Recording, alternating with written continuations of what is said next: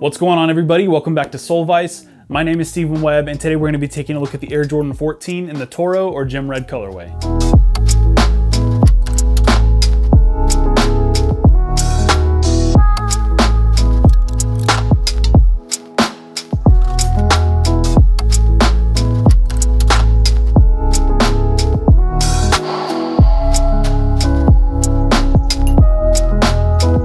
Now, if you spend any time around the channel, you already know how we do things. This is going to be an in-depth review. I'm going to break these things down and let you know exactly what the details are. I'm going to let you know my opinion about them. And of course, you're going to be getting a 4K on-feet look at them as well. I'm going to show you what they look like with a couple different pairs of pants, so that way you really know if these are something you want to cop for yourself. But real quick, before we get started, you guys sense like a different vibe? Something's different, something's changed. If you look down below the video, your boy finally hit 1,000 subscribers, and I say finally, but really I hit it way before I thought I was going to. I was looking to hit 1,000 subscribers at like year 2 on YouTube, and I'm not even a year and a half into it, and I've already hit 1,000 subscribers. And that's just thanks to every single one of you who's watching this video right now. So if you're somebody who's watched a video, if you've subscribed, if you've hit that like button, hit the notification bell, all that, thank you so much. Like, I seriously appreciate every single one of you. So we're at 1,000 now. Now it's on to the next milestone, which is going to be 2,000. We're officially on the road to 2,000 subscribers. So if you haven't already, make sure, if you're into sneakers, if you're into reviews of sneakers, if you're into news about sneakers, I just did my first custom on my last video, which you can check out. I'll put the link up here in the corner and down in the description as well. If you're one of these people, make sure you hit the subscribe button. Make sure you hit the notification bell. That way you're notified when I post new videos. And if you like this video, make sure you let me know by smashing that like button as well. Now, something I've been doing recently on my videos that I'm going to continue to keep doing is, if you check the description below, you're going to find all the timestamps for each individual part of the video. So whether that's the sizing or that's the materials used, if you're looking for something specific and you just want to get in and get out, it's going to be super easy for you to find below. But I promise you this, if you're somebody who's like me, who likes to watch a video from beginning to end, go ahead, sit back, relax with your favorite snack, your favorite beverage. You're not going to be wasting your time. I'm going to be giving you value from beginning to end of the video. That's my promise to you. All right, so the Air Jordan 14 in the Gym Red or Toro colorway. These are super fire. This is my first pair of Air Jordan 14s, so I'm super stoked to get a pair of 14s in the collection. And apparently I'm not the only one who liked these, because these sold out instantly everywhere online. Once they hit the stores, they were gone. So I'm really glad that I have these. I almost didn't get my pair actually. I actually reserved these through the Finish Line app a few days ago. So once I knew that I got my pair, like, I didn't even try for them when they released this morning. I was just like, you know, let everybody else eat. I'm not trying to get any extra pairs or anything.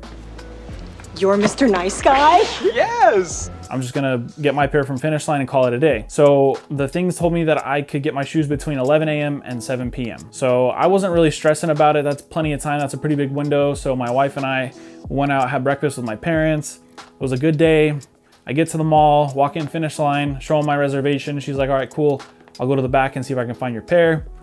She comes back and she's like, yeah, we don't have them. And I was like, what do you mean you don't have them? Like, they're reserved. And she's like, yeah, well, we didn't get the shipment in. So I was pretty pissed. I left the store.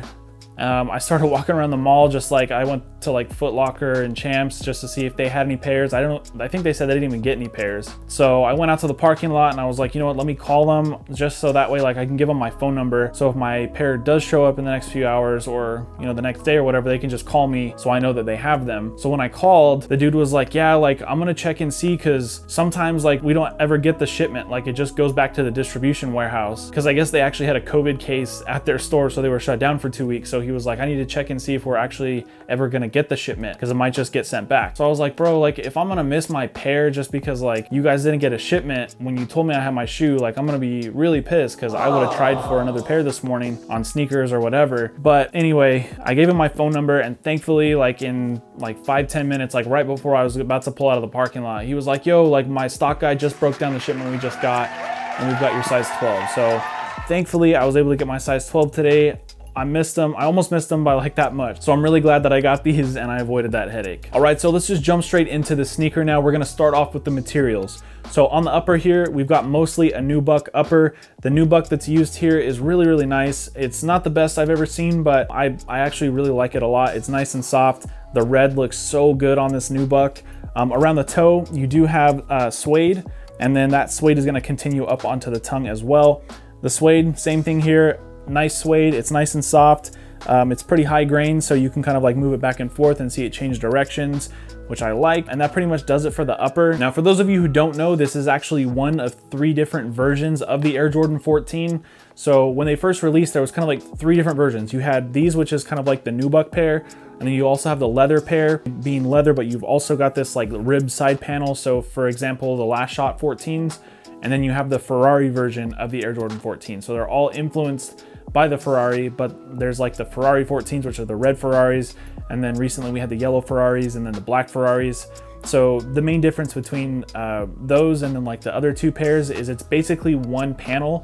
So whether it's suede or leather, you've got one panel like all the way across the shoe. So on these, you've got like different panels, different layers on the shoe. On that one, it's pretty much all one layer.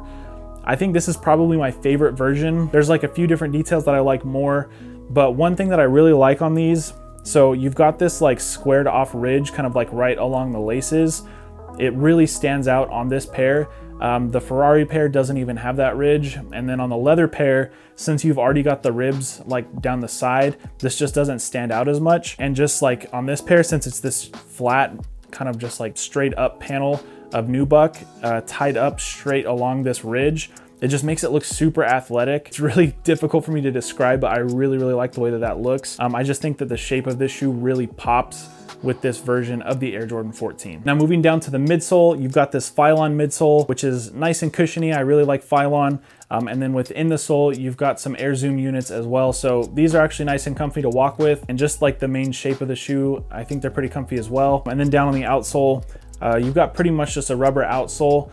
Now on a couple of different versions of the Air Jordan 14, this shank plate in the middle might be carbon fiber, just depending on what colorway you're looking at. On this, it's just kind of like this hard plastic. So as I mentioned earlier, these are designed with exotic cars in mind. Jordan loved his Ferraris and his other exotic cars, so Tinker Hatfield wanted to design these with that in mind. So the first thing that really lets you know, in my opinion, that these are designed with cars in mind is going to be the logo on the side here. So you've got the Jumpman logo, but it's inside of what looks like the Ferrari shield.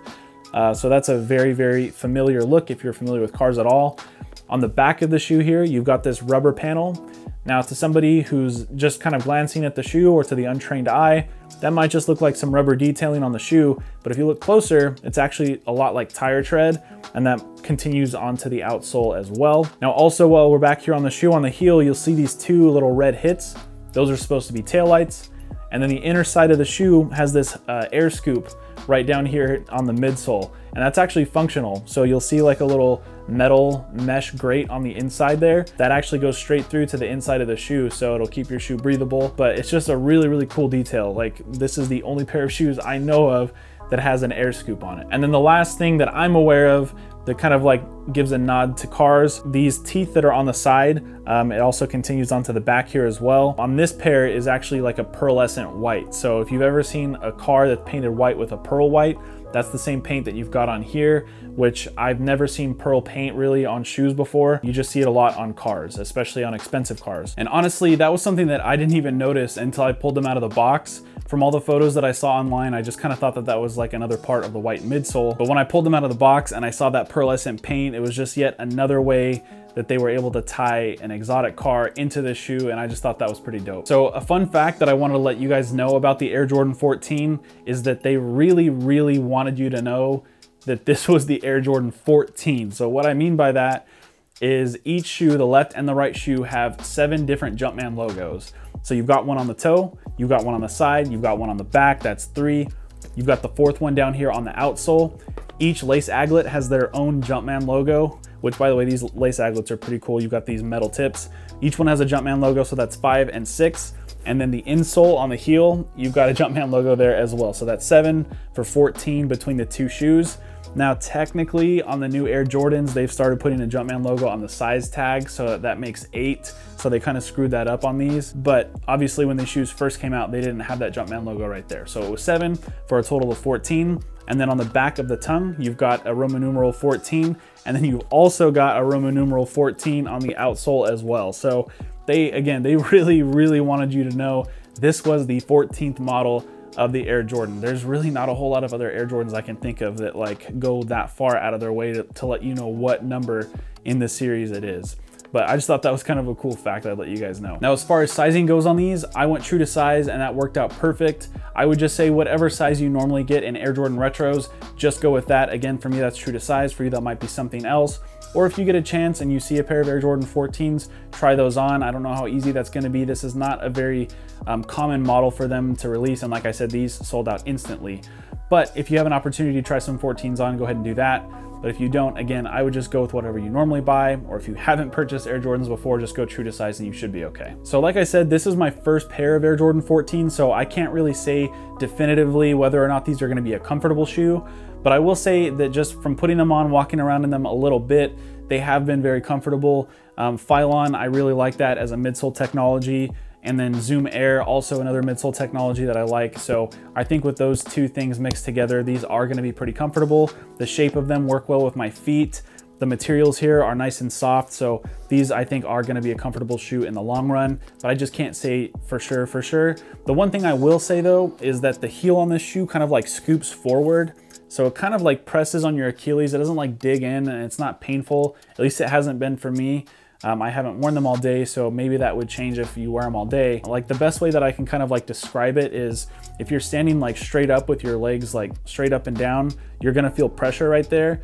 If you angle your legs forward just a little bit, it's kind of like gonna match up with the angle on the back here. But I did think that was something worth mentioning. But overall, I do think these are gonna be a pretty comfortable shoe. Now, something pretty crazy about these is that if you would have asked me like a couple of years ago, like where I would rank the Air Jordan 14 as far as Air Jordans 1 through 14, the ones that Michael Jordan wore as a Chicago Bull, I would have probably put the 14s down in like at least the bottom 5, maybe even bottom 3. I was not a fan of 14s for a very long time, but I'm gonna tell you right now, these are probably gonna be my top like 3 or 5 pickups for 2020. Like these are so fire. 14s have grown on me in general, and I've really regretted not getting the last shot 14s, especially after the Last Dance and the prices have like skyrocketed up to like 500 bucks for my size. So I'm really happy to get a Bulls colorway on an Air Jordan 14. And to tell you the truth, I kind of like this version of the 14 the best, like this nubuck version with this like smooth like side panel. The shape on this is just like really like aggressive and like it looks really athletic. And the shape on these is incredible. The colorway is fantastic. You're gonna see from the on-feet footage in the review that these are gonna go with a lot of different pairs of pants. It's gonna be really hard to f your fit up wearing these. So these are gonna get a lot of wear, I can tell you that right now. But I'm super into these. Let me know down in the comments, did you guys end up copying these? After watching the review, if you haven't already, are you gonna go ahead and pull the trigger? And again, if you haven't already, make sure to subscribe to the channel, smash that like button if you like 14s, and if you like the on-feet footage, and then make sure to crack that notification bell, that way you're notified when I post new videos. And other than that, I will see you guys in the next video. Later.